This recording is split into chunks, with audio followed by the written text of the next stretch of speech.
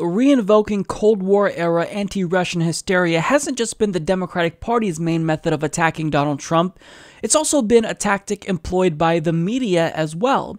And they do this because Russian hysteria, it's sensationalistic, and sensationalism sells. It makes them money. Now, if you believe that Hillary Clinton lost because of Russia and not because she was a terrible candidate, then that implies that the Democratic Party has to do nothing. They need to make no changes, no adjustments. They don't have to change course whatsoever because it wasn't their fault. Had it not been for Russia hacking into the emails of the DNC and John Podesta, then Hillary Clinton would have won. Now, let's forget about the fact that Democrats have been consistently losing. I mean, they lost the House in 2010, the Senate in 2014, and the White House in 2016. And also, they're wiped out at the state level. They're wiped out at the governor level. So, I mean, this allows them to not have any introspection whatsoever.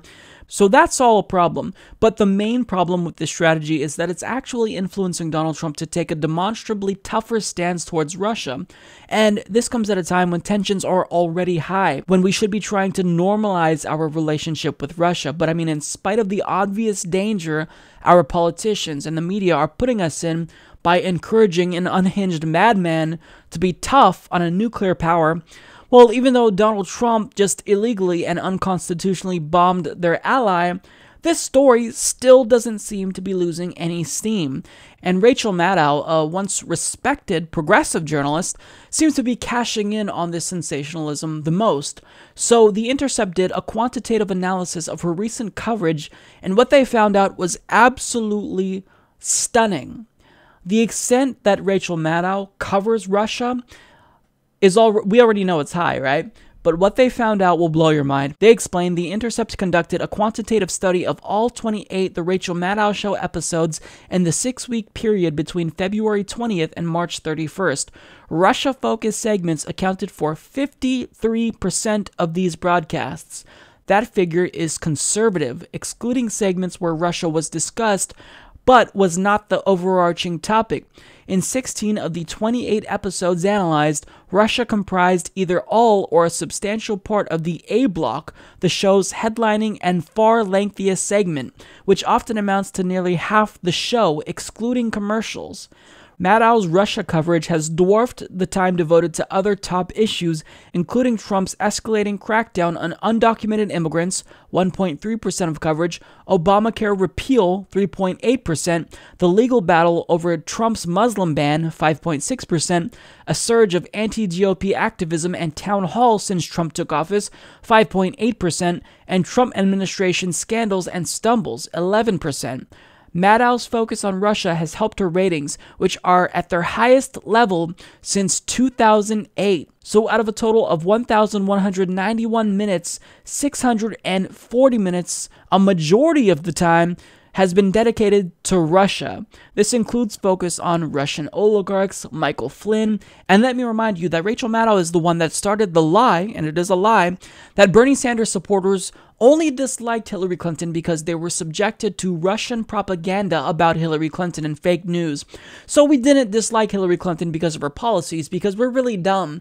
We only disliked Hillary Clinton because we decided to read Macedonian clickbait websites that probably came from the directive of the Kremlin to do fake news about Hillary Clinton. She's the one that started this lie. So she is getting a huge ratings boost because of this, but it comes at the expense of her credibility among progressives. Yep. The thing is that she doesn't care. You know, it's money over integrity if you're Rachel Maddow.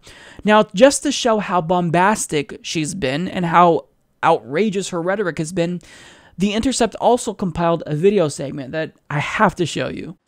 And here's the question. Is the new president going to take those troops out? In Russia, Russian, of whether or not Russia had help, whether they had Confederates inside the Trump campaign when they launched this attack. But every day I lead my show, and I think I'm going to be talking about something else. But every day, over the course of the news cycle, a new piece of it falls in place. We're about to find out if the new president of our country is going to do what Russia wants. If the presidency is effectively a Russian op, right?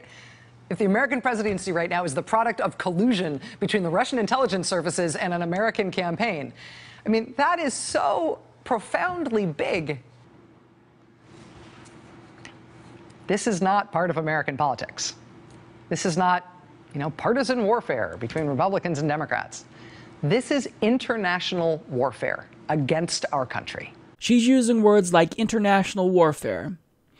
Rachel Maddow is completely unhinged. She is showing us that if it makes money, she is willing to cover it. That's all she cares about, getting the ratings. And I find this really disheartening because when you look at the Rachel Maddow Facebook page, for example, and the videos that she's posting, a lot of her supporters and viewers are cheering her on. They're saying, wow, I've been such a fan of her throughout the course of her Russia coverage, when she's trying to take any and everything about Russia and make it into a big story, even if there's no evidence.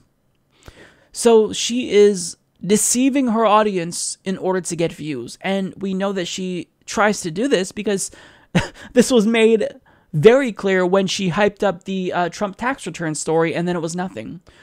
So Rachel Maddow is someone who we just can't trust, and this is sad because she was one of the few people who I considered an ally in the mainstream media, but we cannot trust Rachel Maddow. She should be ashamed of herself. She is not a progressive. She is not a progressive at all. What she's doing is incredibly harmful, and she is misleading the American people. Yep.